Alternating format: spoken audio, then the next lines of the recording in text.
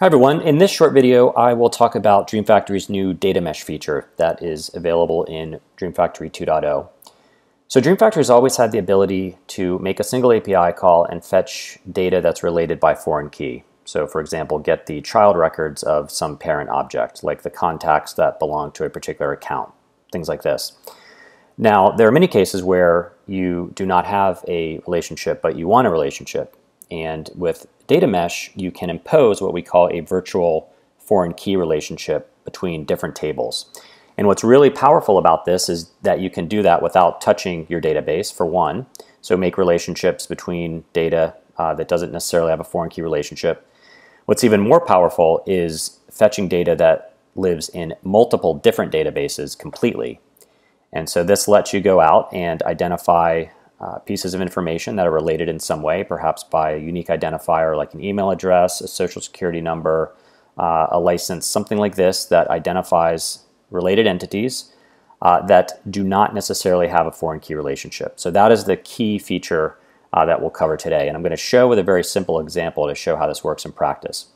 So I'm going to talk about data, schema, and then I'll make some API calls to show how it works. So let's get started. So a simple example is I have a MySQL database here, and I have two tables. I have a contact and a customer. So I can look at this very simple data set, a name, an email, a phone number, and let's say our customer table, it's in the same database, and just for the simple example, just has a username and a display name, but it could have anything. It could have a bunch of e-commerce transactions with multiple records with the same username, that kind of thing. And let's say that we want to generate a report or a query that combines information from both of these tables. Now the issue is in these tables we don't have any foreign key relationships. So what we need to do is impose those relationships, and we can do that in the Schema tab. So what we do is we'll have a look at our MySQL database, and let's look at the contact object.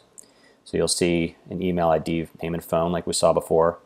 And what we want to do is create this relationship, and I'll show you how that works. The first one we'll talk about is just in this database. So we have this customer by username, has many, and then if we look at the customer entity, we'll see the username belongs to the contact. Now this is not the way it is in the database. We impose this by going down to the field that we wanted to relate, which in this case is username. And what we did is we checked the foreign key and the virtual foreign key checkboxes, and then we made an explicit relationship. So we picked the contact object, and we want to reference the email field. So we want to basically connect this username field, which is a string, to the email field. And that's all we have to do. So then we can save that, and what that does is it creates that relationship that I just showed in the schema. That's all there is to it. So to see how this works in terms of the API calls, once you establish that relationship, you can hop into your API and go down to the get call to see this. And all you need to do is put in the related field. So here it's going to be customer by username is the relationship, basically the virtual foreign key relationship. And let's say that we want to look at the contacts. So we want to go and single query, try that out. So you'll see the API call is here. It's the API name MySQL underscore table.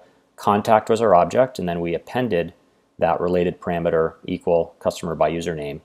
And then we just fetched the contact record and the related customer record here. So this could have many different customer relationships here, like multiple records. In this example, we just show one.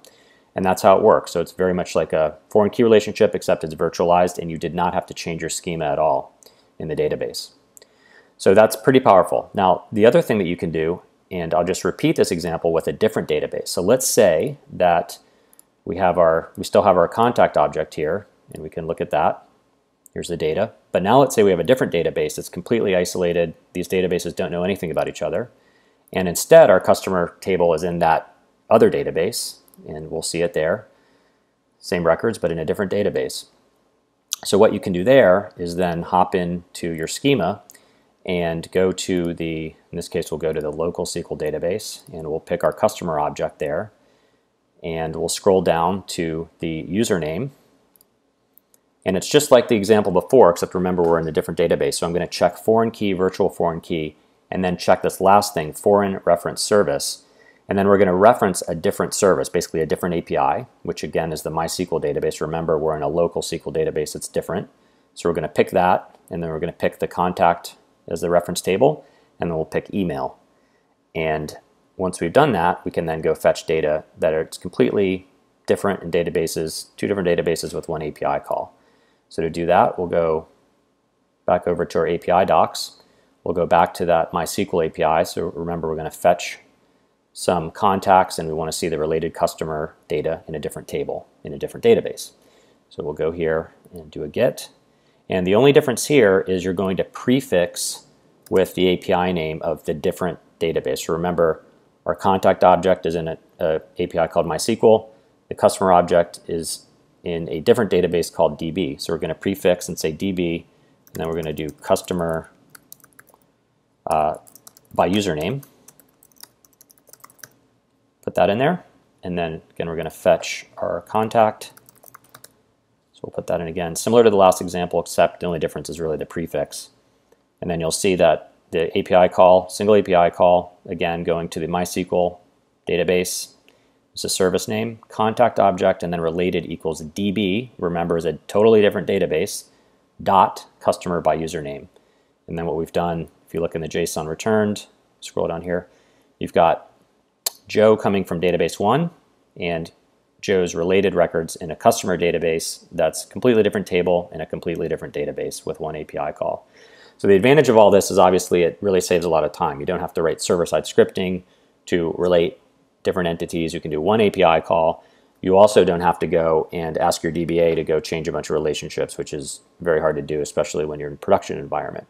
So this is a huge time saver. Hopefully this demonstration here made it easy to understand. And there's a great blog post that you can check out at blog.dreamfactory.com. And this kind of goes through more details. If you look at this blog post, working with virtual relationships between database tables, so you can read this and go through the details. So hopefully that's helpful. And thanks for watching.